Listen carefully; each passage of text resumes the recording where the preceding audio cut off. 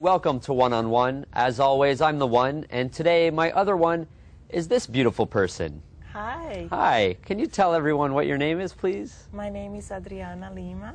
Ooh. Thanks for having me here today. Thanks for being here. You have a wonderful accent. Thank you. And might I add, you're also very hot. Thank you. I mean, I work with a lot of pretty women, but you make them look like pigs. Oh my God. Honest to goodness pigs. Oh my God. Come on. It's amazing. Right before we start shooting these, you seem very shy, and the lights goes on, and you become this completely different person.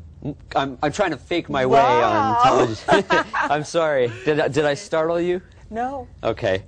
How do you stay so fit being a mom? You know, after I had the baby, it wasn't easy to lose the baby weight I got. So every like 5-10 minutes that I had, I would literally take my rope, go outside, and jump the rope. And I guess you have enough room, like you're not hitting the bed and the dresser. Because I tried doing that in my apartment, and I hit everything. I can't get in shape. You did? That's my excuse. I did try that.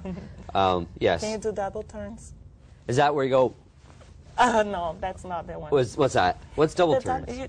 You have to jump twice. Oh, yeah. Piece of cake. Yes? How many can you do? Just one. Why are bras so hard to undo? To undo? Yeah. Maybe you don't have enough experience in doing that. Yeah, I don't have any. You need to try it more times. Try more times. Yes. Portuguese is the native language in Brazil. Yes. Did you know that I live in a very Portuguese-heavy neighborhood here in Toronto? Oh, really? I was just wondering if I could try some Portuguese questions on you. Let's see. Tu és tão alto, tu era número homem que é pequeno. That sounds more like French to me. Why are these French? I put it in the Yahoo thing, translate Portuguese. I guess I must have hit... No, you hit the wrong button. O que é que o teu pai faz por trabalho? What does your father do for a living? You need to try harder. That's embarrassing.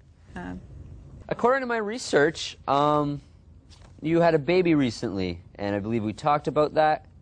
Congratulations. Thank you. I'm childless. Yeah. Anyways, I feel like there's no better time to wrap up this interview than now. Thank you so much for doing this, Adriana. I appreciate it. Thank you. Sleep well, my darlings.